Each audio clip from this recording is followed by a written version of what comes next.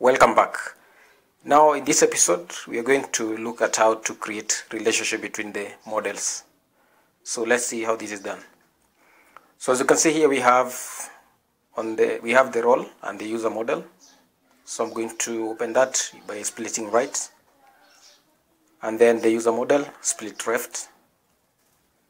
So before we continue, let's create the role user model. So on the terminal I'm going to run php artisan make model, and then the name of the model is role user.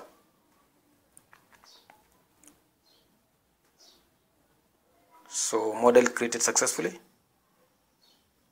So let's start with the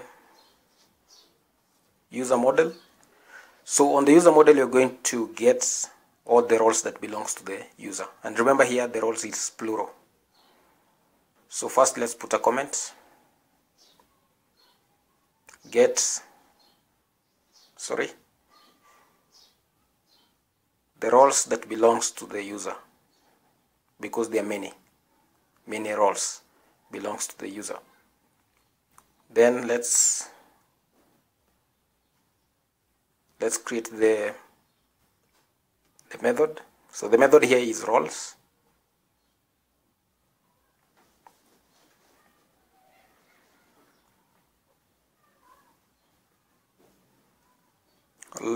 Roles in plural because there are many.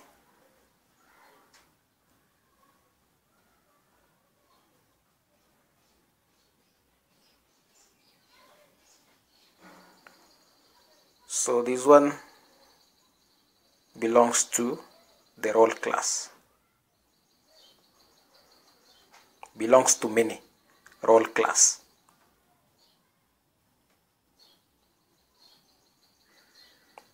That is belongs to many role class.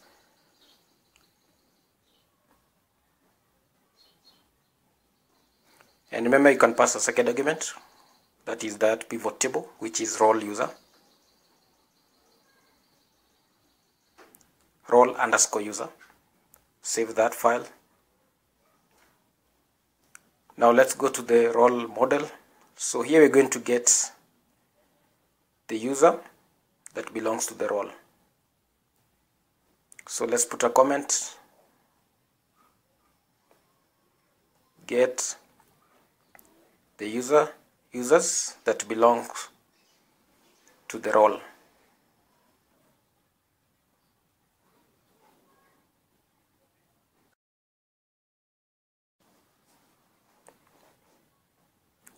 So the method here is users. So belongs to many user class. Belongs to many user class.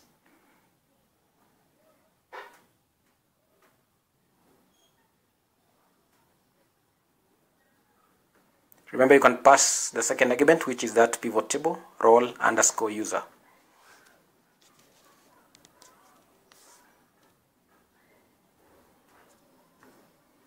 So save that, and that's it.